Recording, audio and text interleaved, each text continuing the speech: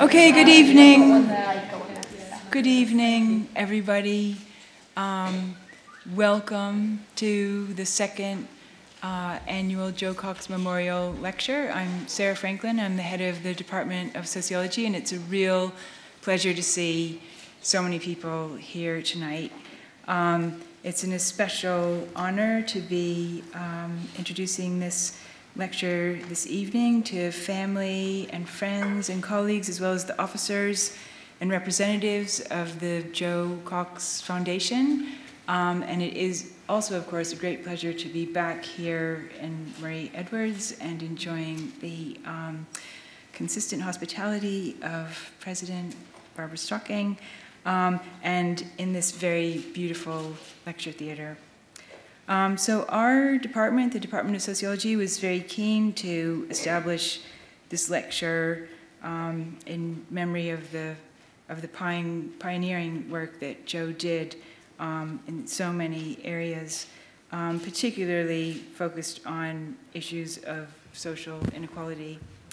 And both social inequality and social and institutional change are absolutely vital to the work of the Department of Sociology, so we're really pleased to have so many of you here tonight.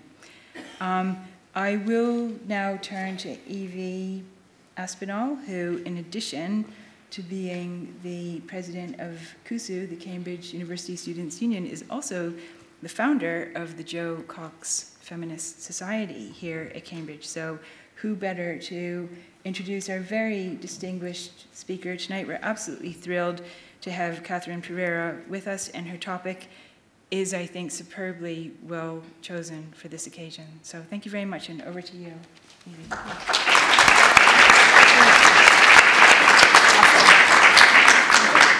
Hello. Excuse the voice that's already going, which is a shame on this evening. Thank you all so much for coming. It's really great to see so many people here in memory of Jo Cox and discussing such an important issue. Jo Cox was undoubtedly an absolute inspiration to me throughout my time here at Cambridge. Not only did I also go to Pembroke, not only did I also study the same subject in its newer version of human, social and political sciences, we also have very similar politics and very similar ideas. And her passing genuinely had a profound effect on me. Her work on homelessness, the Syrian civil war, and on women in leadership is an inspiration and an important message for us all. This inspired me to create 2 years ago the Jo Cox Feminist Society. It's a society that meets every week, once a week. 1 week we discuss self-care, and it's a space for women and non-binary people to get together, have a chat, have a rant, and discuss the issues that they're facing that week. And then the alternate week we have discussions. We discuss everything from intersectional feminism to the problems of being a woman on the internet, women in leadership. And it's a really great discussion space for women to discuss the important issues. It's primarily in Jo's old college in Pembroke, but anyone is welcome to come. And I think it's a really important space for women and men as well who are willing to accept and discuss these issues. But one woman who's much more qualified to talk on Jo and on all of these issues is here today, is Kathryn Perera. Kathryn trained as a barrister, but has now moved into the world of the NHS Horizons. Beyond that, has also worked as a chief exec for Movement for Change, and is generally really important in the area of homelessness and on issues that Jo worked on. They worked together in the Labour Women's Work Network, and is now carrying on the work and loneliness. So I will hand over to Kathryn. Thank you. Lovely.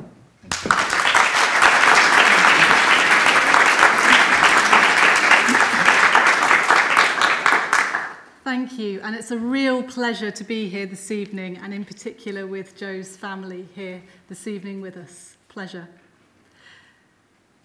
When I close my eyes and I remember Jo, I remember a young woman whose eyes danced when she smiled, which was almost constantly.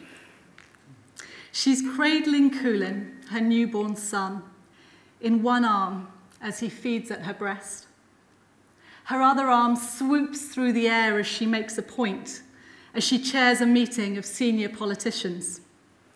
She holds the meeting together with grace and with humour as we rock gently back and forward on the houseboat. Now let me say that again. When I recall the Member of Parliament for Batley and Spen before her murder, I remember the River Thames, urgent politics, a beautiful baby, national leaders, decisions made, money raised, laughter and hope. These images may feel deeply incongruous. They found coherence in Jo.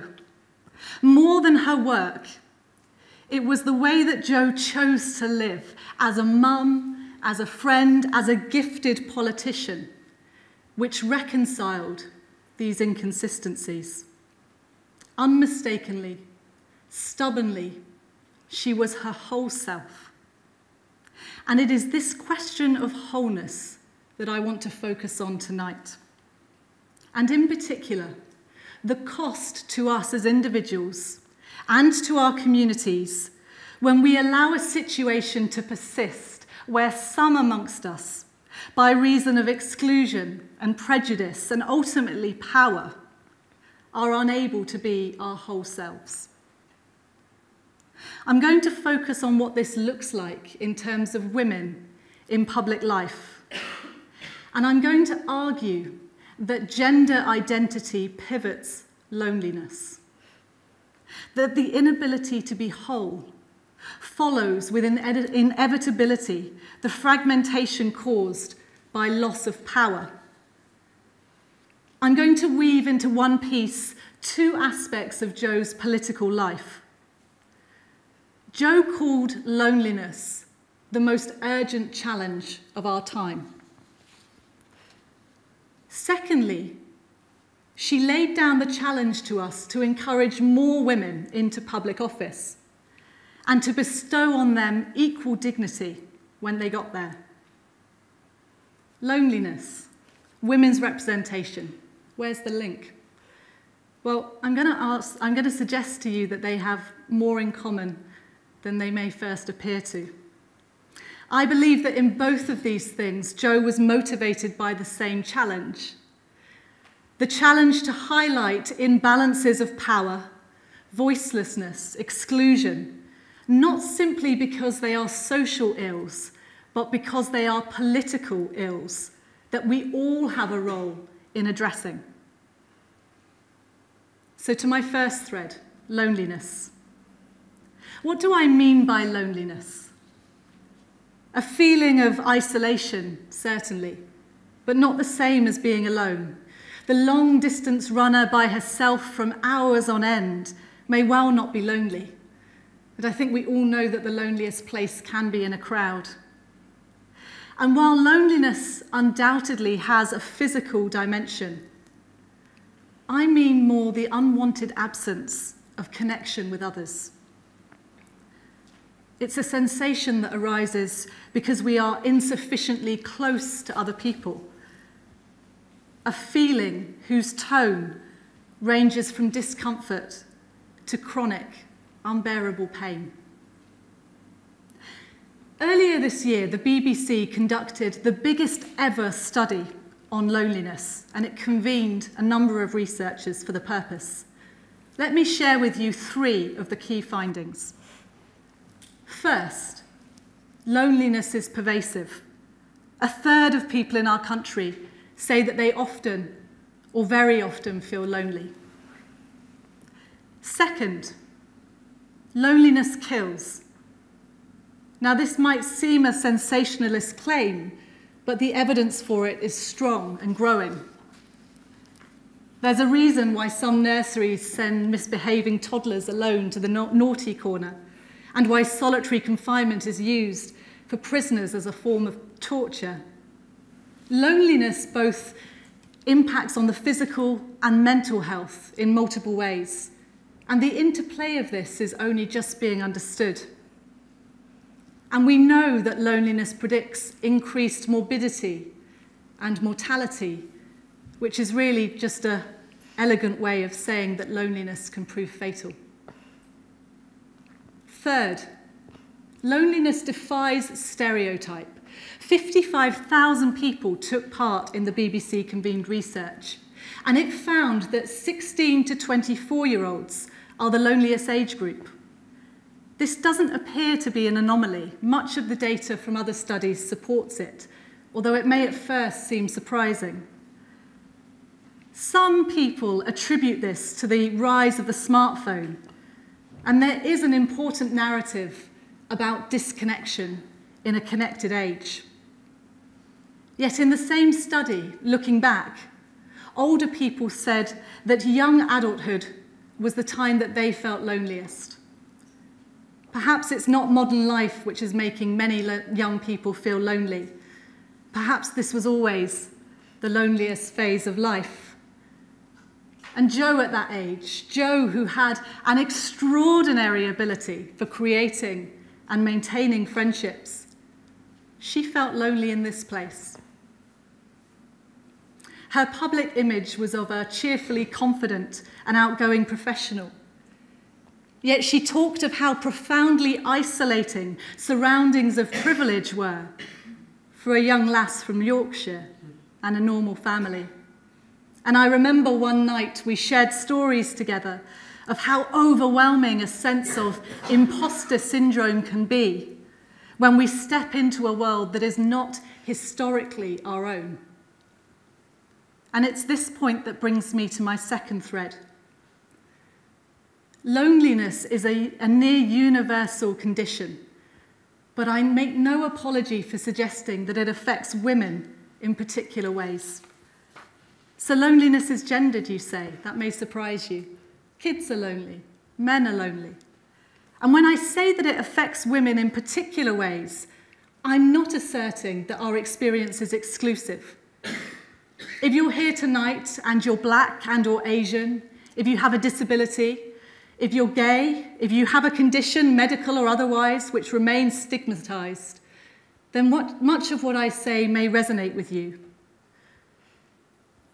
With all that said, please allow me to speak to the question of women most directly, and to suggest, through the prism of women's experience, the particular strands of loneliness that can occur. Now, we know that loneliness often occurs at points of life transition, and many of these transitions still disproportionately impact women, like pregnancy, childbirth, and the surprising isolation that can occur in its wake. Stuck at home with a small baby who naturally cannot reciprocate, when life at times felt empty for me, and I was embarrassed by its thinness. Like the menopause, and other times when our bodies force us to recognize that we must let go of one way of being and acquire a new and perhaps unwelcome identity. Let me put it like this. Gender identity pivots loneliness. Let me push further with a second strand. The feelings of loneliness prompted by objectification. How heavy the burden can be to carry a woman's body, or rather everything that attaches to it. The isolation that can occur when expectations of my identity are defined and projected onto me by others. There is a gaze, known, I think, to all women, which Olivia Laing describes in her wonderful book, The Lonely City.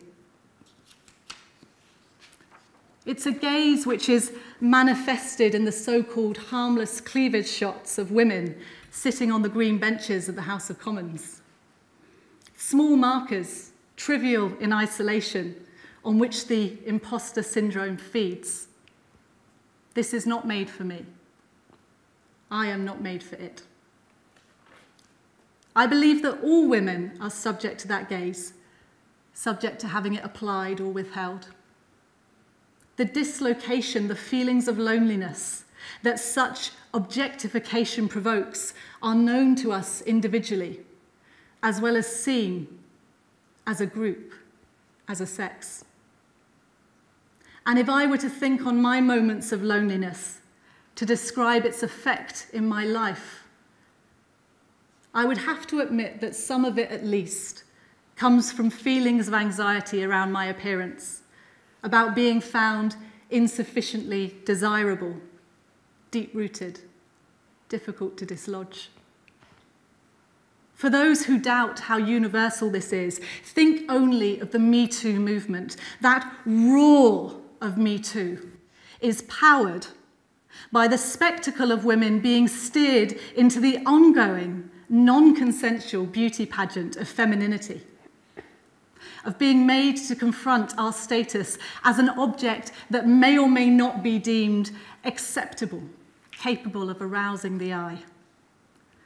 The sense that one can only be accepted by dressing up as something else. And as we age, the sense that we may be running short on what remains for women a chief currency of exchange. A feeling of loss that has to do with unattainable standards of appearance and that gets increasingly toxic and strangulating with age. Gender identity pivots loneliness. Let me talk on power, how imbalances of power experienced by women create conditions in which loneliness can thrive. And again, you know, the research supports this.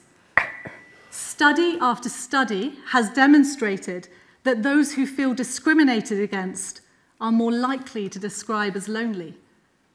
I think it stands to reason.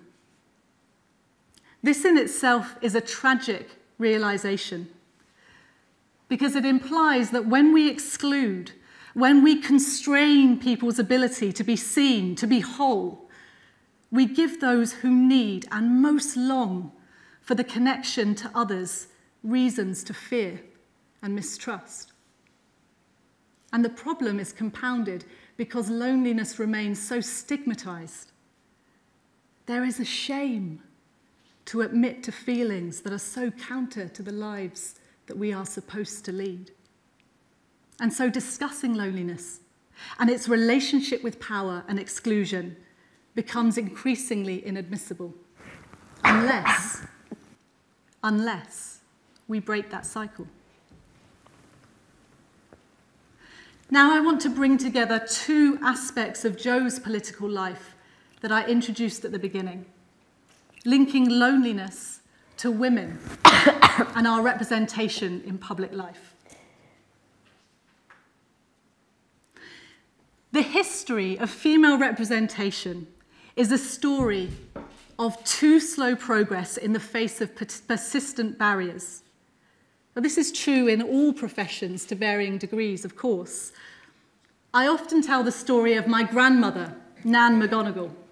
Nan McGonigal was a fierce Ulster woman, very smart, about this big, you didn't mess. And she, in the 1930s, graduated near the top in the whole of Ireland in her bar exams. Nan worked her whole career as a legal secretary, Catholic, Irish in Northern Ireland, and a woman. And I do believe that me becoming a barrister was some attempt to right that wrong. And in my own practice, taking a complex judicial review case to the High Court as the sole counsel, I recall being described by one judge as a good little lawyer. Yet how can I claim that female representatives remain particularly isolated? The most senior judge in the country is a woman, the commissioner of the Met, the head of the National Crime Agency, the London Fire Brigade. At Holyrood, a female leader debates against a female opposition leader. The two largest parties in Northern Ireland are led by women. The leaders of the House of Commons, the House of Lords, they're both women, as is Blackrod and, of course, the current Prime Minister.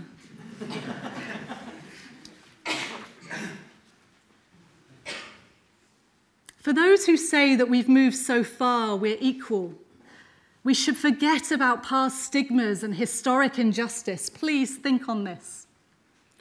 On the 8th of December, 2016, nearly 100 years after the first woman was elected to Parliament, the 455th woman was elected to the House of Commons.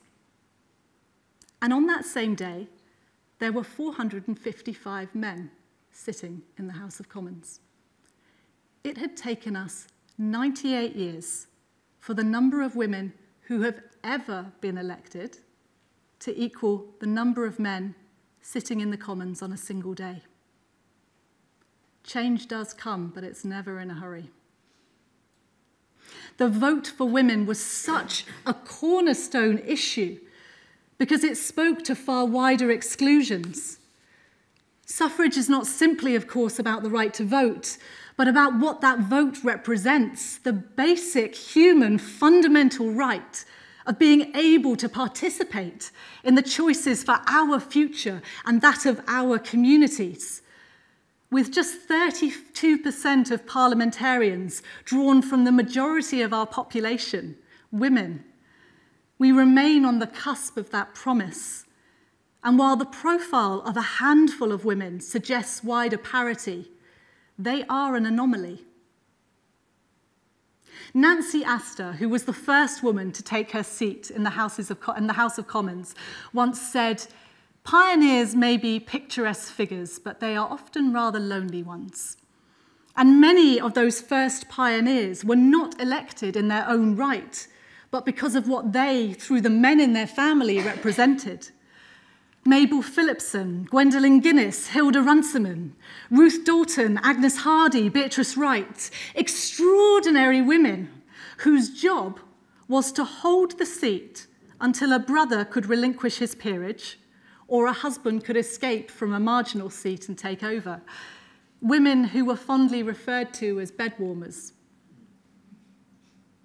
The later pioneers consistently selected for marginal seats, unwinnable seats, whose political breaks often came because no man thought the seat was winnable, so they didn't put themselves forward. And those who are still trying to push their way to that table now, it seems often selected to stand against another woman in a marginal seat. I could talk of Irene Ward and Margaret Bonfield in 1931. I could just as easily talk of Sarah Owen and Amber Rudd in 2015. The bravery that it takes to break through these dominant narratives and the isolation that can follow in its wake. Let's not forget that for most of our history, no woman who aspired to succeed in Labour Party politics could take up the cause of women. The political contest remained framed as a fight between capital and Labour, with mirror constraints applying in the opposite party political direction. Personally, I'll never forget the advice that I received from Barbara Follett, MP. She told me to always wear jackets with full shoulder pads. And at the time, I thought this was really dodgy 80s fashion advice. Later, I realised that it spoke to how she thought about the slightness of her frame, that so-called gravitas has a physical dimension, a physicality which is decidedly male. And the message I heard was, wear that jacket as a piece of armour, as a mask. There is a freedom conveyed in masks. Do I remake myself as the other, in their view of what a politician should be, yet, in that trade-off, lose a piece of myself? And herein is the dilemma that led a friend of mine, a female MP, to tell me that she has the loneliest job in the world. So why do I dwell on this? Many women believe that talking about the differences between men and women, quote, sets women back. I know that that's a school of thought. Invited in 1968 to celebrate the 50th anniversary of women winning the vote, Barbara Castle wrote, quote, "Preparing my speech was agony because I am too busy exercising my emancipation to have time to think about it." Yes. But I might counter by quoting the indomitable Jess Phillips MP, who said, quote, "To make me feel guilty for speaking publicly about the things I care about is a classic way of trying to shut me up." And it hasn't succeeded with Jess to date. I dwell on this recent past because it reaches so directly into our present and into our future. There can be a tendency today among young women to look at politics and perhaps expect a level playing field.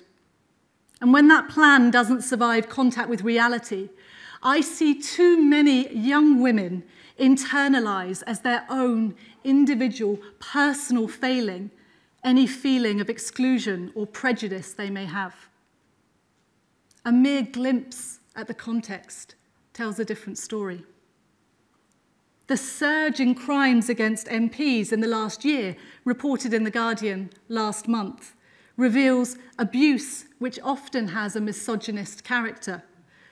And meanwhile, last month, Dame Jo Cox delivered a report on bullying and harassment in Parliament, which describes, quote, a corrosive culture in which bullying and harassment, in particular of women, has become normalised. Dame Jo Cox's report outlined the, quote, deference, subservience, acquiescence, and silence, which have enabled that culture to thrive and the abuse to be tolerated and concealed. After Jo's death, her sister Kim said Jo did so much in the first half of her life, and she would have achieved so much more in the second half, that there is a responsibility by those of us who loved Jo and knew her to pick up where she left off. Well, I loved Jo, so let's get practical. Before I conclude, I want to give us a sense not just of who we are, but of who we can be next. Jo's close friend Kirsty McNeil described Jo as having one arm wrapped around your shoulder while the other pushed you forward. It's a wonderful image, isn't it? This is not simply a matter of raising awareness. It's about how we put that knowledge into effect that makes the difference. On loneliness generally, there are small things that we can all do in our lives. Alex Smith runs something called the Cares Family. It's a social enterprise which challenges loneliness by bringing young people and older people together for social events. And Alex put it like this: we've prioritised what is efficient over what is important. I think his insight calls on us to fight that urge we have to maintain constant and superficial contact with others, to see and be seen.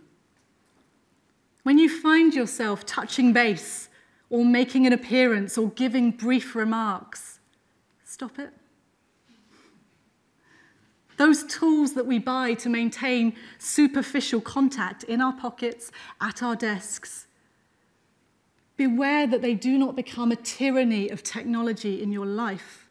Remember, as the great community organizer Michael Geekin once said, that all real life is meeting, not meetings.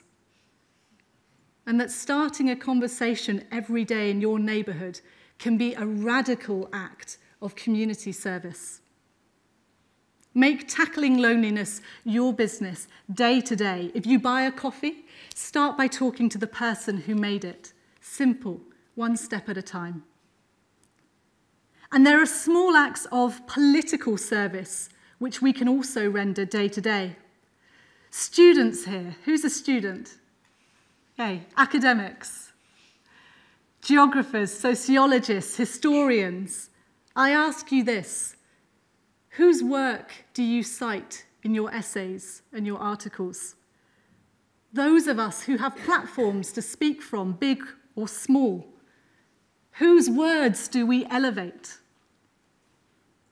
Ask yourself, in other words, what small adjustments can you make to create the conditions for more women to be heard? If there's a woman you admire in public life, tell her to keep going. And if you know a woman who's thinking about standing for office, wrap one arm around her shoulder and with the other push her forward. Ask her to stand and create the conditions that enable her to do so. Unless we act now, we will never, as Dawn Butler MP once memorably joked, achieve an equal number of rubbish male and female MPs. And when the space is there for the taking, please take it. If you're a woman who rarely speaks in public but you want to give it a go, ask me a question tonight. Make a comment.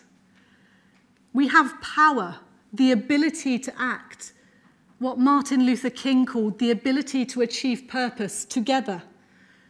We sit here in one of the most powerful institutions in the world, and I say that not to congratulate us, I say it to challenge us.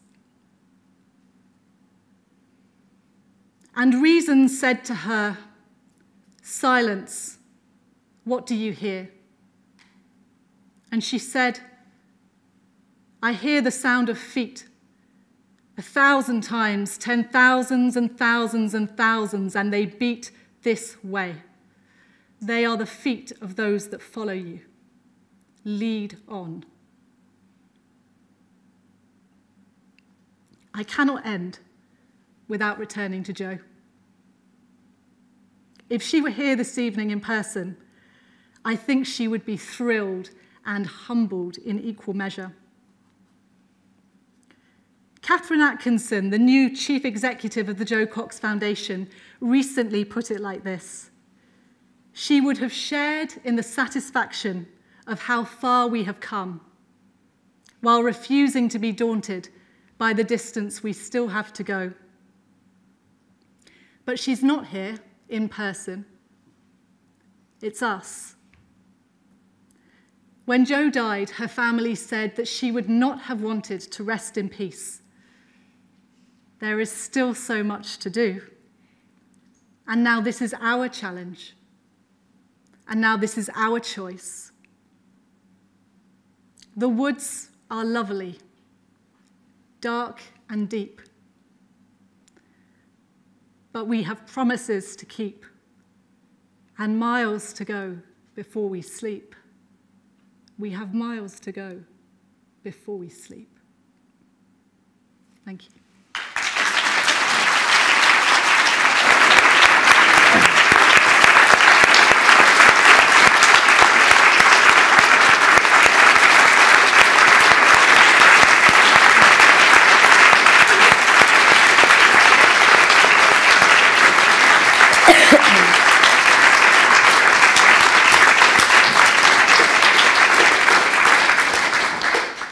Thank you so much, Kathryn, for a genuinely moving and really important speech, which I think we can all take a lot from.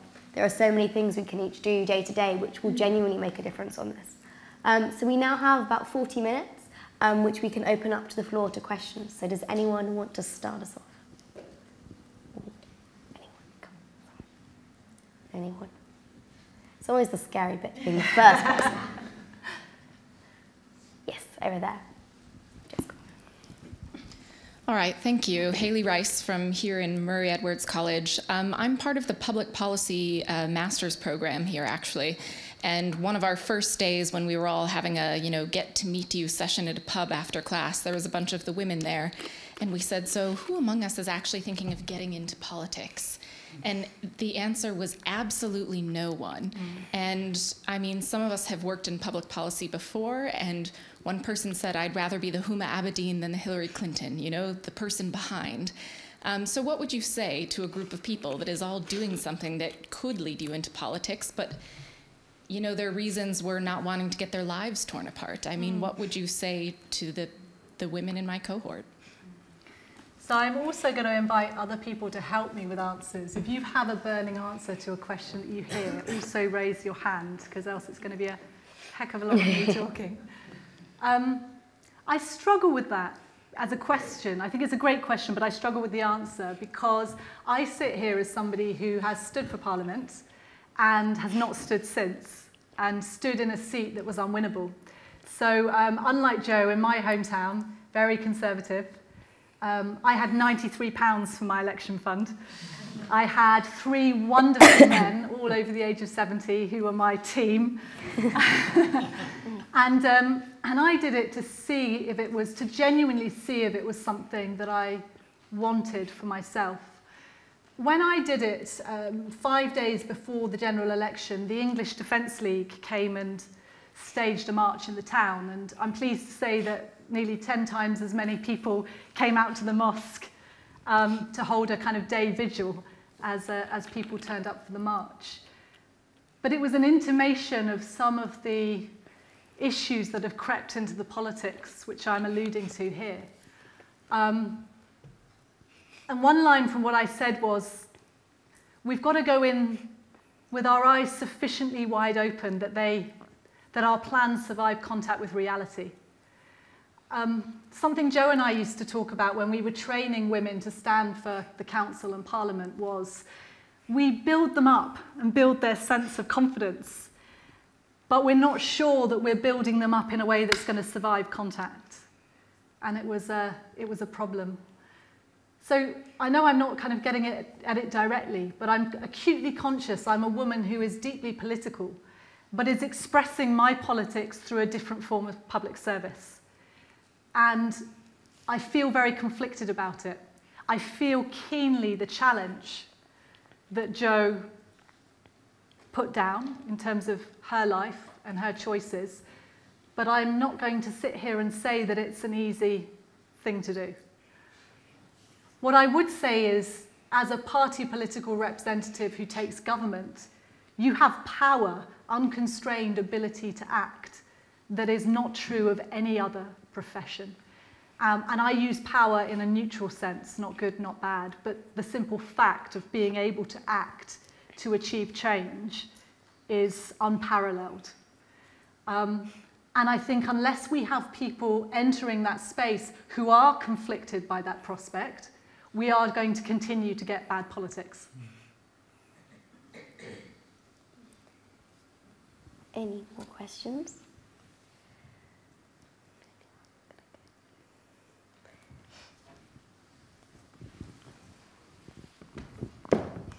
First of all, thank you very much for including lots of different people you've talked about. I was struck, my name is Kim Leadbeater, I'm a chief executive of a charity called Wavelength, probably the oldest loneliness and isolation charity in the country. And there's a couple of things I want to talk to you about, actually. But first of all, I want to reflect on something you started to say, which was you were including a lot of other people within the gender politic, and by which I mean disabled people, other people who feel disenfranchised. And one of the things I will say, one of my pivotal people within my life was the Vice-Chancellor of York University, a remarkable lady called Jane Grenville, who's now head of the archaeology department. And she knew I was a disabled student, and she said, you should be here, Tim, and the purpose of me is to back you. And part of the struggle is about equality, and part of the equality is making sure each time you lose, I lose. And when we understand that dynamic, we all come one to actually bring that change for a better world. Now, I kind of listened to you tonight talk about very much a political perspective. And I think one of the things I know about Jo is that she was able to strip away the politics and bring people together. And I think that's something which I would ask you to reflect on. Is that possible? You're serving your life in a different perspective. How can the rest of us do that? How do we take it forward? And what are your sort of thoughts upon that analysis? Yeah. Thank you for that contribution, firstly. Forgive me, I didn't want to open this while you were talking, but I'm just going to pour myself some water. I think this might even be being recorded, so you don't really want me glug-glugging over your question.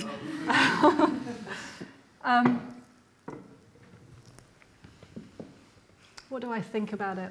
So I think you're right. I think one of the gifts that Jo had was in not just, as I alluded to, reconciling parts of her identity, but seeing seeing a wholeness to her politics, which was not predominantly party political. I mean, she wasn't tribally, you know, it's a bit like me. I probably found the Labour Party because I'm Irish and Catholic and communitarian and contrary, and it felt like a good home, rather than it being a narrow ideological base from which I would not deviate.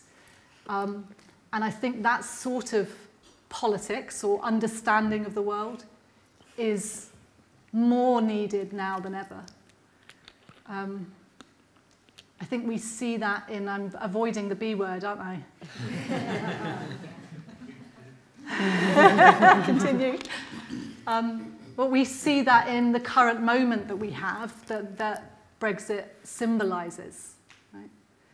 And I think, if I can say by extension, my perspective would be that what happened with Jo, both good and bad in terms of the legacy that is being created and what people are taking Jo to symbolise in our polity, that is part of that moment too. What I do think is that we can do more to develop the infrastructure, if I can put it that way, that allows that transformation of public institutions to happen, to develop more leadership, which is, as you put it, about a whole perspective, not an economic perspective, not a political perspective, but actually a perspective based in some understanding of humanity, the human condition. That's probably what excites me most about my work in the NHS now, that much of it is about trying to shift the way that people think about what we are capable of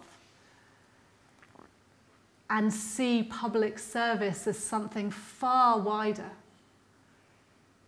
than an institution or an idea or a narrow interest. I'm not sure I have an answer on it now, but I think the more people that are asking the question and doing it in public, the more chance we have to grapple with an answer together. Does anybody else want to say anything on that? Can't help it, I'm a facilitator.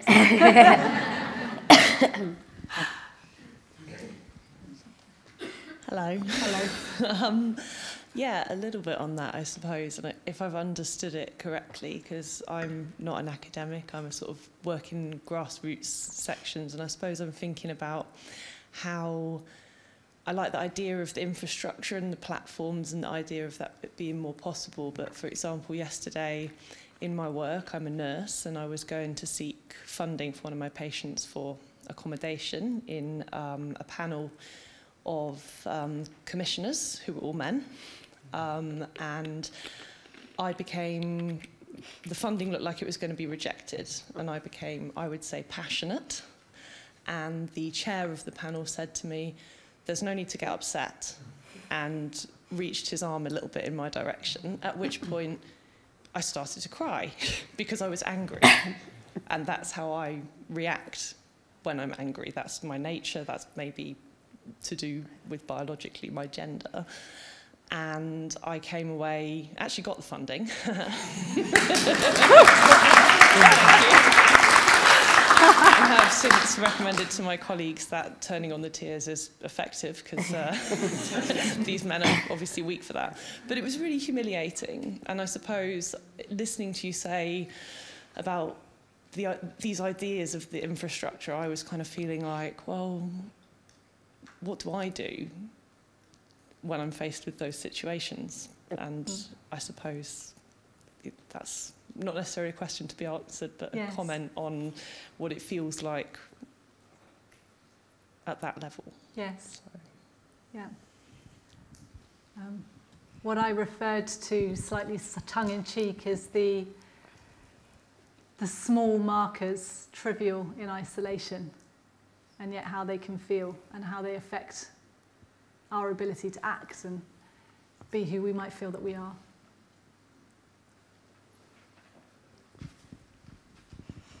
Hi, from grassroots to academic, I was struck by you saying that I'm actually a PhD student in history, and so I was struck by you saying in our various disciplines we can open a space for women's voices. And the way that I see it, there are kind of two ways that come to mind as an historian. One is telling women's stories, which obviously is quite difficult given the archival absences. And the other is by citing other female historians, but in some instances there is a complete absence of them as well in specific areas.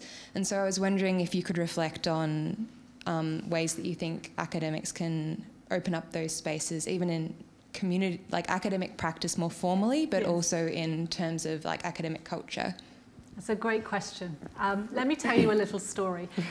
Every December, I have a great privilege. I get to go to Florida for a big annual conference for the Institute for Healthcare Improvement.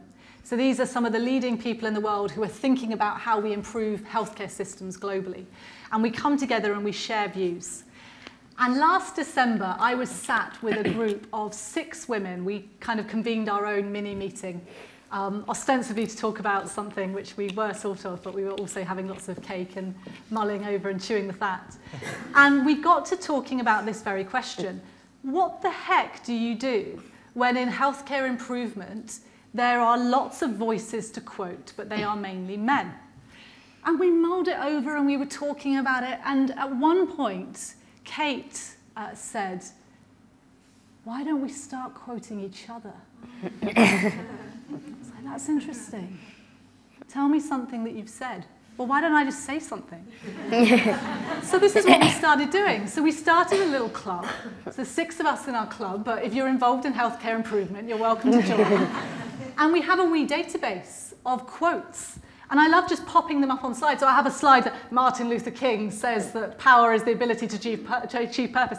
Kate Hilton says, why not, right? I mean, this is the thing. We often think about knowledge as codified over decades and centuries. And there is a rigor in that, and there is a respect. And my first degree was history, so I do understand, I respect that body of knowledge. But where we are faced with this paradox, this dilemma, around gaps in the formal record, there are small things we can do to change the narrative, to move the picture. So I do think it is about, maybe as you suggest, a different way of doing history. It's also, I was revisiting E.H. Carr's wonderful book, What is History? Right? Historiography 101. And it's wonderful, but it's so dated. I would love to pick up just a short essay from a woman, what is history, that takes some of the essence of that and applies it to the historical discipline or the sociological discipline. And then we create conditions where we amplify that voice, where we spread it through social media, through Twitter, through events like this, through fractal conversations, water cooler conversations, as well as formal narratives. And through that process, we can affect the way that we think. And that affects how we behave. And through that process, we affect how others think and behave too.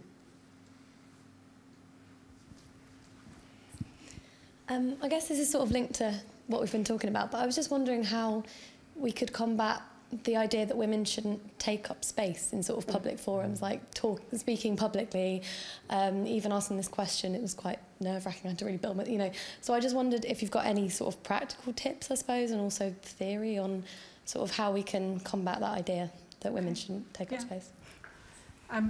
I facilitated a big group of social workers, mental health social workers, all aged between 20 and 30, start of their career, about a month ago. And there was an academic who was observing it for research. And at the end, I said, I'd love 10 minutes of your time to get some feedback. And it's a room that was 80% women, 20% men. But I had been very conscious throughout the day that most of the contributions had been from the men in the room. And he said to me, did you observe that? And I said, yes. What do I do about it? And he said, well, there's lots of ways, but there's 2 things. The first is for you as a person who has a position to acknowledge it, which provides this interesting idea of permission. And I use that in inverted commas, but this interesting idea of some form of external, extrinsic permission for women to act in different ways. And he said, the other thing you could do, and I was on the edge of my seat, is yes, just tell the men to shut up. But do it in a kind way. So ask people to think about how much contribution have you made into the room, all of us to think about that, and then think about whether we need your contribution in the next part of the session. Do it in an inclusive way. So I do say it to our male friends, I say it tongue-in-cheek, because I think it is a challenge for all of us, but the evidence would suggest that it does disproportionately impact on people who are perhaps less cultured, inculcated into raising our voice in a public way. And I still feel that, you know, I had great privilege. I went to Oxford, I went to the bar, I, you know, was in politics, and yet when I go to a venue in Whitehall and I do the long walk down the staircase of dead white men on the wall, and I feel this big by the bottom. It's a tangible feeling. So it's about not underestimating the physicality of space and the physicality of the intimidation of that physicality for people who may not be adjusted to using their voice.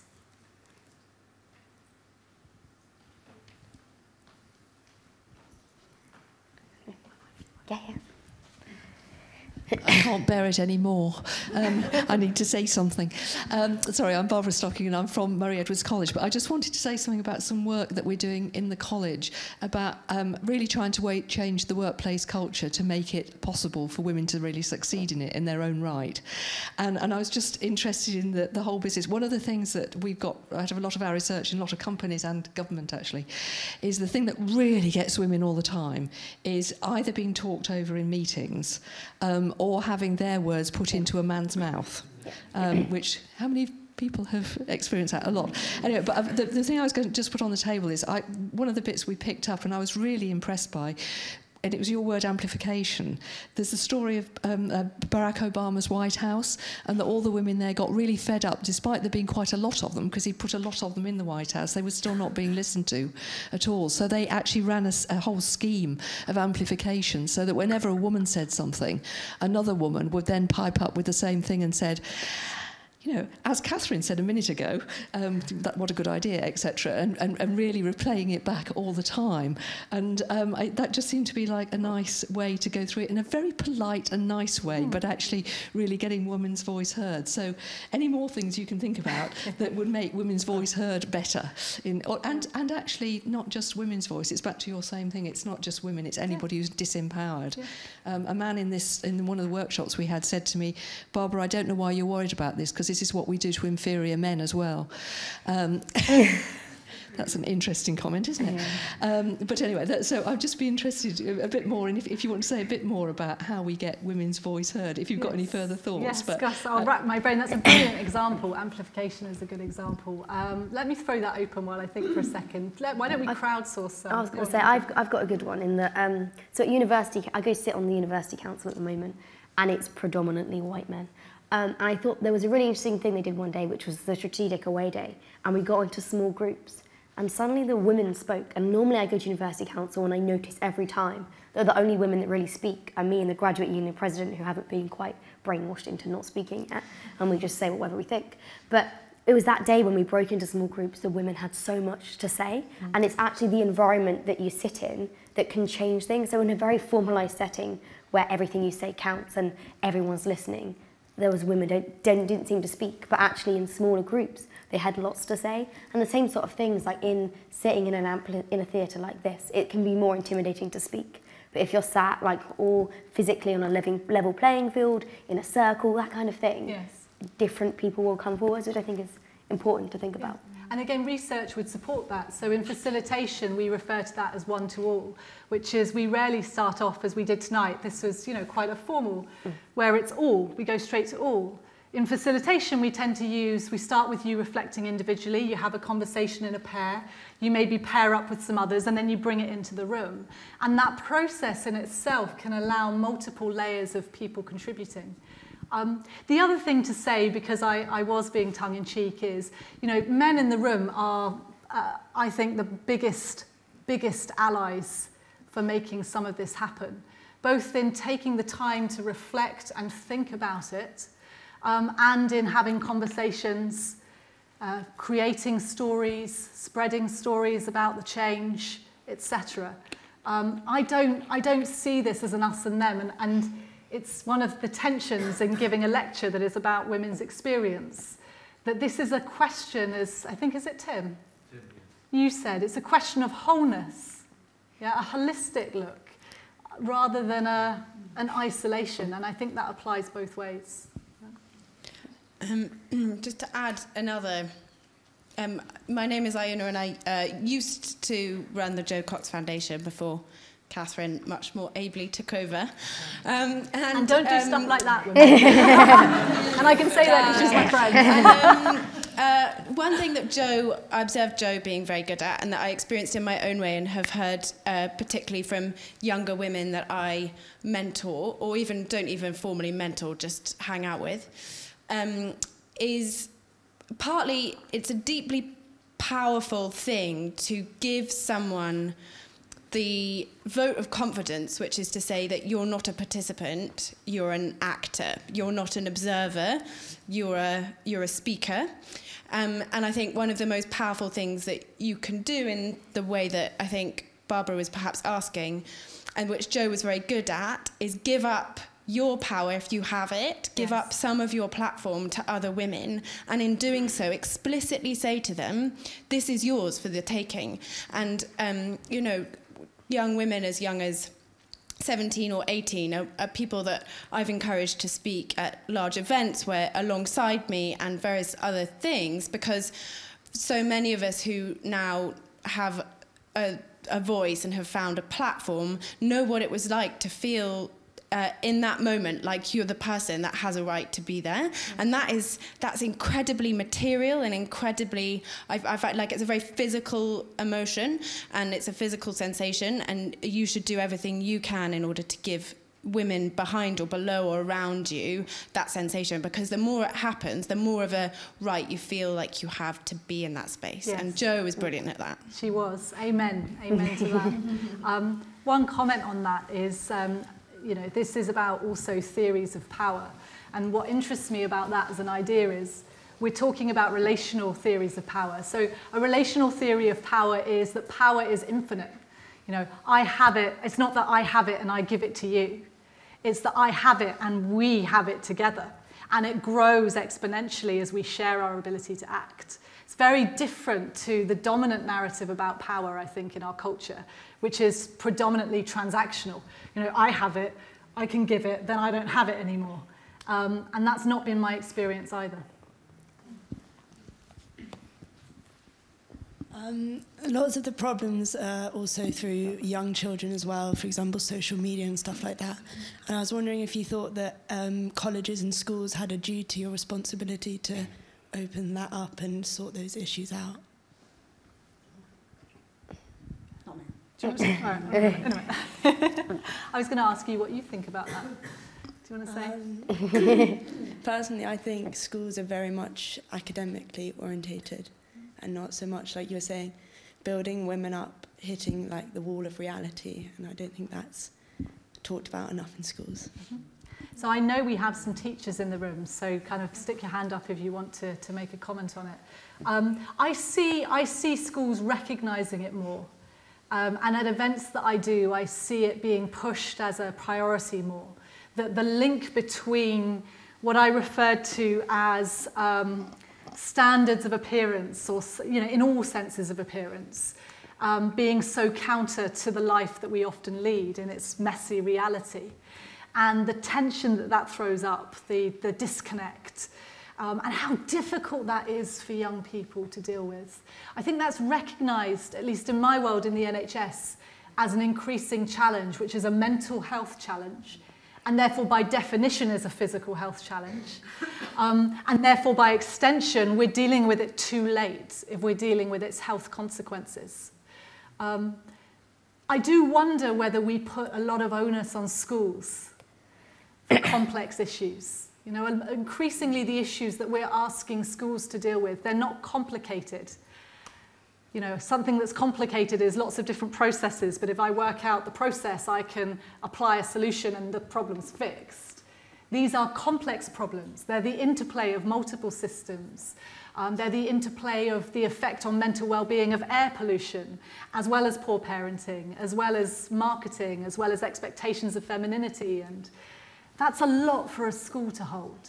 So I think of it as a whole community issue, which again, for me, throws it back into what I would say is political, as much as anything else. Yeah. Do any teachers want to say anything about that?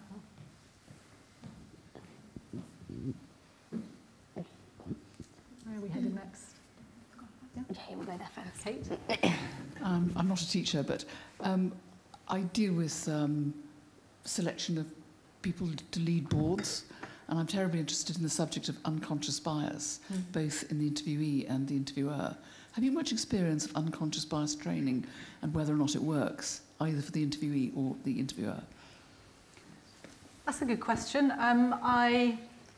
When I left the law, it's a little story. When I left the law, I started, so the reasons I left the law were because I didn't want to litigate as black and white things that I thought were grey. And I was interested in how you create change on issues.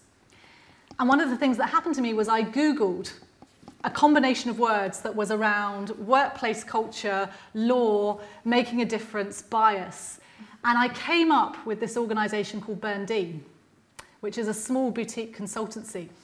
And I called them up, and Matt Dean, who is the founder, answered the phone. And it was as though he had been expecting my call.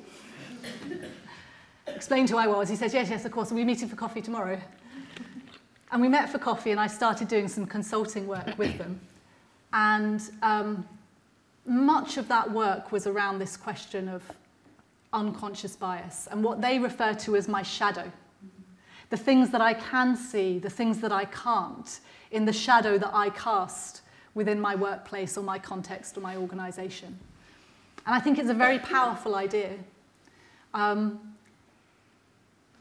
it is partly why I say in my lecture that raising awareness is not enough. It's what we do to act on the awareness that we create. So unconscious bias, just assuming everyone knows what that is, it's sort of the idea that we have working in our mind in ways that we are not fully aware of, prejudice or bias or proclivities. And the evidence from where I'm sitting is indisputable that this exists as a problem. So awareness is the first step to creating the conditions where you can tackle it, but it's not enough in itself. Yeah. Yeah, I'm just going to, first of all, I'm going to say hi. I'm Kim, I'm Jo's sister, and I just want to say hi and thank you everybody for coming this evening. But one thing that I just want to share with everybody that a lot of you are probably not aware of is that when Jo was a kid, and Mum and Dad are here so they can testify to this, she was actually really shy, quite painfully shy, wasn't she? And I was the gobby one, which I know is difficult to believe. But I, you know, so what I guess what I'm saying in comments to some of the younger women in the room who've said things is that Jo went on a very long journey to get to where she got to, without sounding like she was on the X Factor. But she did. She really went, you know, she worked bloody hard to get that confidence. It's not always easy. And it's not always there naturally. But she sort of worked for, you know, I would say a good 20 years building that and developing that. So I think even if you sit there thinking, oh, I could never do that, I could never do that, Jo did it. Jo did that journey. She, you know, she is from when we were kids and me having to ring up for the bus timetable and order the takeaway because she genuinely dared do it, you know, to speaking in the House of Commons. That's a massive, massive achievement, isn't it? So I think, you know, if you're the sort of person who doesn't speak out and doesn't get your voice heard and stuff, that it's not like that forever. It doesn't have to be like that forever. You can make your voice heard whenever you feel the need. And when you're doing that girl there said, channel Jo and go, right, what would Jo do? She said, I'm getting my voice heard here, you know, and she really would, and I'm not saying that's easy, but I think, you know, think about Jo's story rather than just her being in the House of Commons or wherever, yes. And that might help. Yeah, thanks.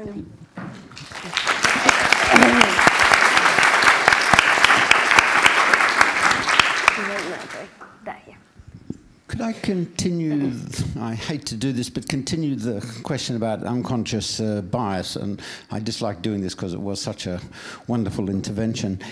And I'd like to make this general in the sense that I don't want to specifically tell you about my experience, but I'm going to mention in general, which is I belong to a rather large society that makes elections and finds positions frequently, and before every meeting we're shown from a very famous psychologist a movie about how to not allow unconscious bias to influence, and says something about it.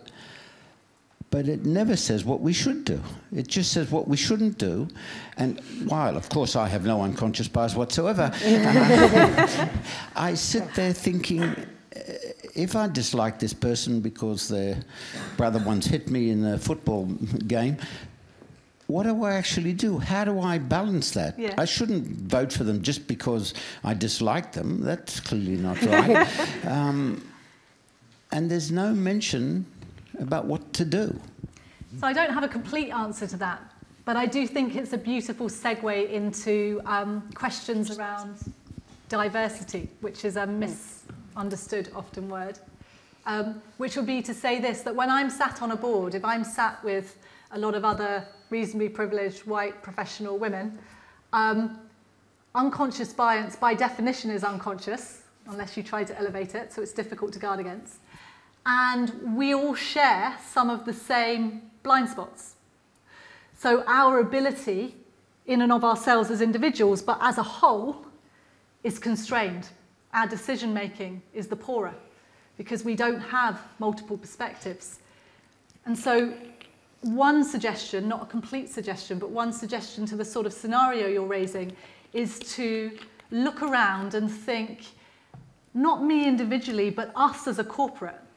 Are we creating the ability to see from multiple perspectives?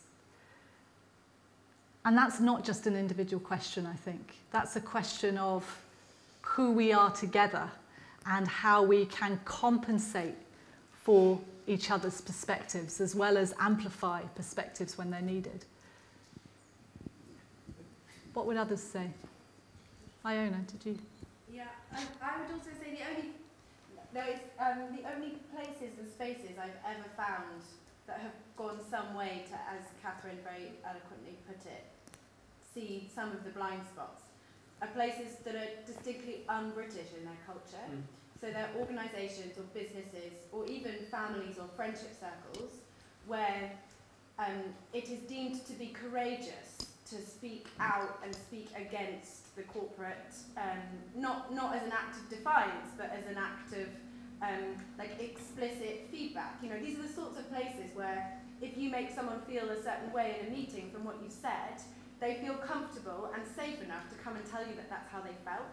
And it's those same cultures that mean that some of the unconscious biases are outed, not just because you have different perspectives in the room, but you have a culture of speaking up and speaking out, and that is deemed to be an important but also safe thing to do. But I think that institutions, cultures, organisations, businesses, infrastructure that we create doesn't have that embedded in it, and it takes firm leadership and sort of buy-in from all stakeholders to create the spaces where people feel that they can say that like their opinion, I suppose. I think we had a point there, yeah. Thank you very much. I thought that was very inspiring, and I just want to touch on the idea of bias or stereotype. And as you can hear, I do have an accent. I'm from Brazil, but I also have been involved with the Labour Party for 4 years now. And one thing that I notice a lot is that despite me going out canvassing, have been going out canvassing for the last 5 years, have applied to the Women in Leadership programme, still waiting for my response.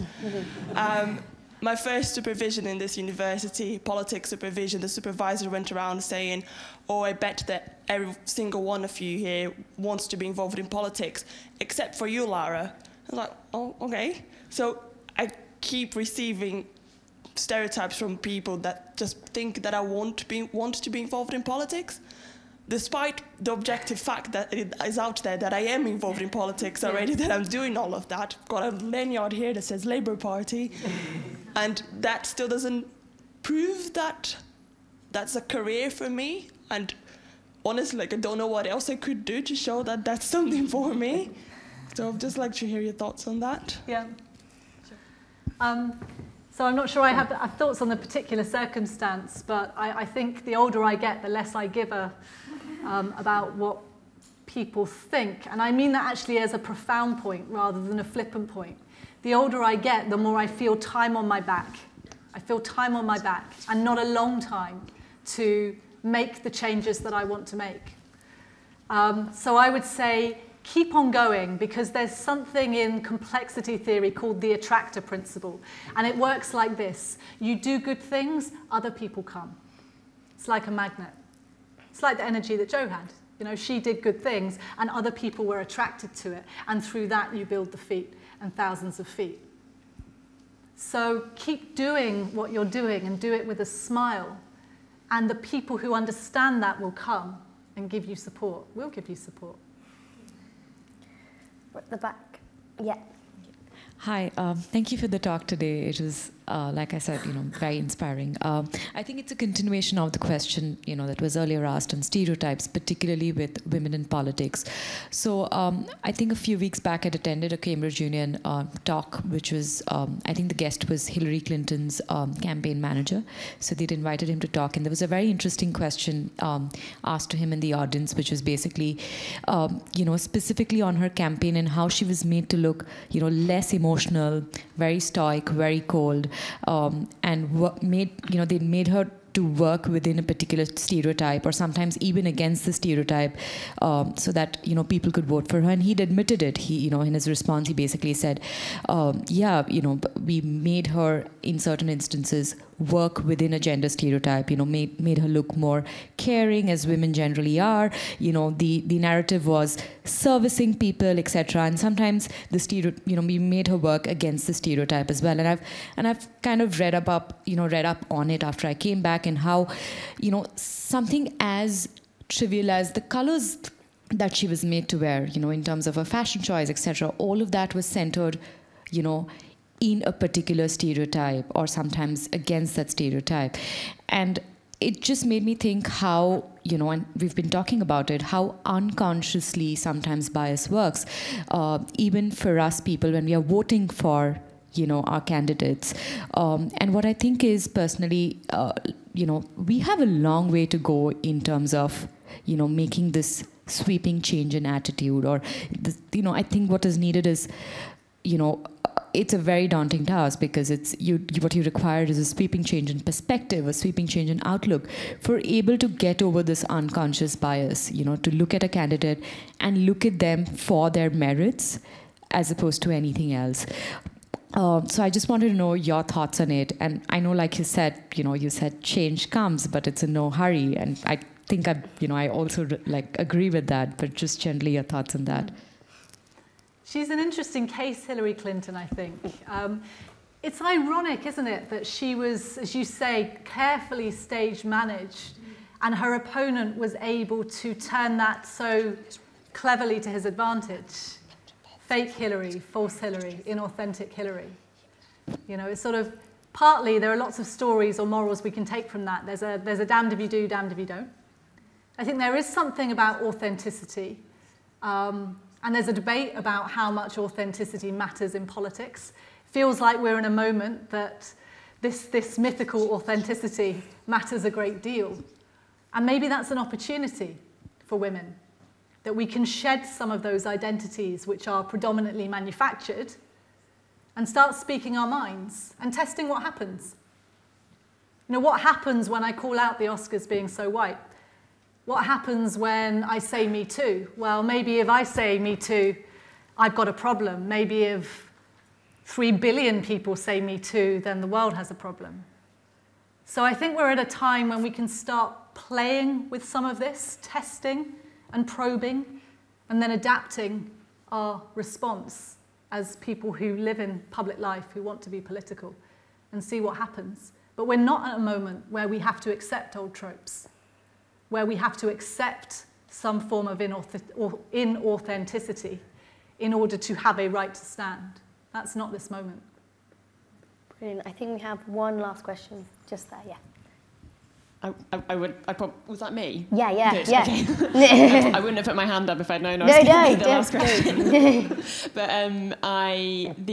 so a lot of what we've been talking about has just reminded me of a incident that happened I'm a postdoc here at the university, of an incident that happened at a small seminar that was organised in my research centre, and it involved some quite senior people in the world I research, and I was there as someone who, as a quite junior person who worked on a project that was being discussed. And during the bit where everyone introduces themselves at the beginning, it got to me, and I had a moment of crisis and said, like, my name's Alice, and I don't actually really know anything about what we're talking about today. And then it moved on, and as soon as I'd said it, I thought, what a stupid thing to say. I didn't actually know much about that topic, but I knew something. And for the entire rest of the meeting, I didn't say anything at all because I felt silly. And then at the end of the later that day or the next day or something, I bumped into the head of my research centre, who was a woman, who kind of said to me, "Oh, Alice, why did you say that? You should have said that you know all these things, blah, blah, blah, blah, blah." And that made me feel much worse because I already knew I'd messed up. And I guess the point of that is just that that people sometimes get it wrong, and that I think the kind of way of dealing with it is through kind of being generative, maybe. Like, maybe if she'd noticed that, she could have said at some point, "Hey, Alice, what do you think about this?" rather than make me feel stupid. The question I have is partly related, and it's to do with, I guess it's to do with trying to claim authority and the kind of complexities and guilt you can feel about doing that when some of the ways you claim it aren't fair, if you know what I mean. So I spent a lot of time today, too much time, working out if I should put, I was doing my email signature, working out if I should put a doctor before my name or not, because... Are you a doctor? I haven't technically graduated, but that's just because I haven't bothered with the ceremony. But it's like, I don't think someone should treat my email with more respect because I happen to get a PhD in comparison to someone else, the next person to me in my office, who maybe does exactly the same work or does equally important work or whatever. Yes. Yeah, no, I understand. And I think being a politician, if I bring it back to that, being a member of parliament, at least speaking with female friends of my sort of age who are doing it, they say, you know, it's completely exposing in a way that is very frightening. There's nowhere to hide from past indiscretions or from things that you don't know about, or you have to confront who you are. You have to be pretty darn sure about who you are. And that can come through a good grounding and a loving home, or it can come through a heck of a lot of work. Many of them will talk privately about doing work on themselves, you know, counselling and other forms, to be able to confront some of the narratives about themselves. But then when they're through and they're in, I think predominantly it's a message of hope. Because when I speak with them about it, they say, I am my best self. I'm living the best life I can. Sure, it's painful. Sure, it's horrible when I get called out on things, or I feel like I'm not getting that balance that you're talking about right between establishing my authority and feeling that what I am and who I am and what I have to say is enough. And that's a conversation with ourselves every day to make that choice. But what they do say is that they wouldn't trade it, that it's hard work, but it's worth it. Barbara Follett MP once said to me, so she did a bit of mentoring for the Labour Women's Network that Jo and I were involved in, and she said, and this is back in the late 90s, she said, my name is Barbara Follett MP, I've been divorced 4 times. But she said, I say that because I used to practice it in front of the mirror. My name is Barbara Follett MP, I've been divorced 4 times. Get me. Because it was used as a stick to beat her. And I think the problem is when you have a stick that is used to beat you and you pick up that stick and you beat yourself. Or you turn it around and you say, actually, yeah, that stick is there, it's a stick, isn't it lovely?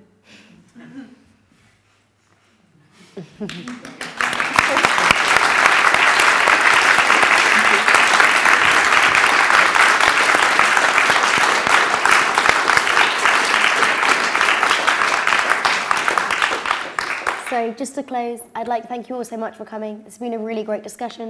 And of course, thank you most of all to Kathryn. We have drinks reception now for half an hour outside, so please do come and join and chat to anyone you want to. Thank you very much.